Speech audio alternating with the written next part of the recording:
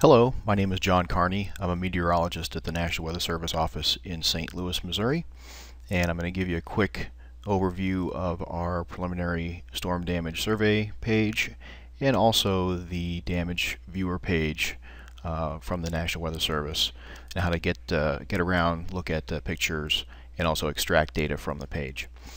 Real briefly, this is our new preliminary storm damage survey page. It's going to have a map of the storm damage that we've surveyed with points and a damage path. This is all just a static image. To get to the actual information that you need, you'll need to click on this image or this link to go to the damage viewer.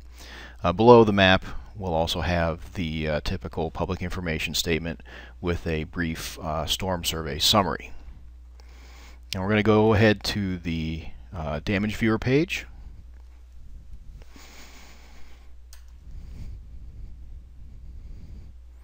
And the first thing you'll have to do is select the office that you'll be interested in. And for us, of course, it'll be St. Louis. And here we are. And you'll notice that the map zooms in to our area. Just continue here.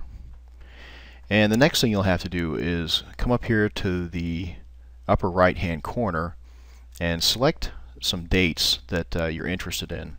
So let's look at all of our tornadoes in the last year.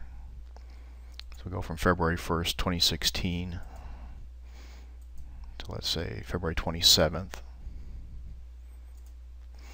Then you click the filter button and it'll go ahead and bring up all of our storm damage surveys within the last year. So let's go ahead and zoom in and look at some damage here. This was an event that occurred in April of 2016. We had a couple of small tornadoes and an area of enhanced wind damage. And to look at damage, just click on the Identify toolbox here. This is the little pencil icon at the top of the screen. And we'll zoom in a little bit further and look at this tornado. Just click a damage point to get all the information on it, including the EF rating and estimated wind speed. You'll also see that it highlights the path of the tornado as well. And as you move from box to box in the Identify toolbox, each polygon on the screen will get identified.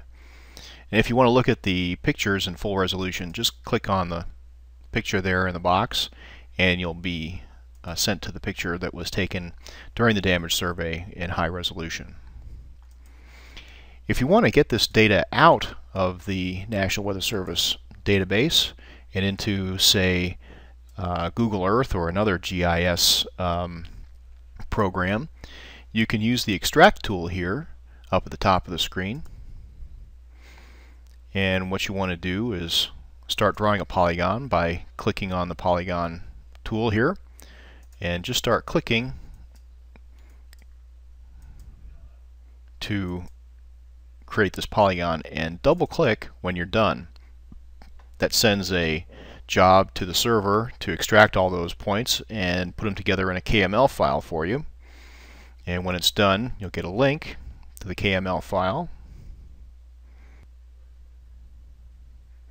And here's the link. Just click on it to download. Once it's done downloading, you can click to open it up, and we launch Google Earth here as our default GIS viewer. But you can put it into any GIS viewer that will accept a KML file. And there's your damage survey in Google Earth or whatever program you're going to use. And all of the pertinent information is in the KML file, including links to the pictures. So if you just want to select that same point, click on it, and you'll have all of the information about that point, including a link to the high-res picture.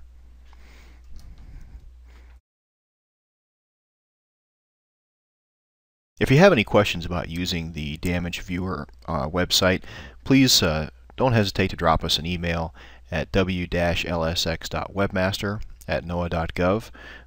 It may take a day or so to get back to you, but we do read all of our webmaster email and reply. Also, you can give us a call at 636-447-1876. Thanks for watching.